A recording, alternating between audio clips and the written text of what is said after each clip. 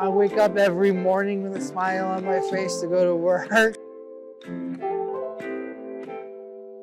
It's one thing that's been troubling to find a job with is being able to know what I can do and what I can't do. I have my arm, my hands, but I can't use it.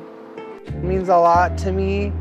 I feel more responsibility and people looking up to me. It feels great. It feels like I can work through my own money. It feels like I can actually earn it instead of people giving it to me. They're hard workers. They have abilities, and we try to remind them not to discount them. They're on time.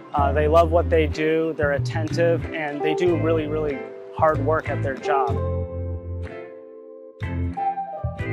Everybody has helped me to get to this point, and I realize that I'm at this point where I can do it.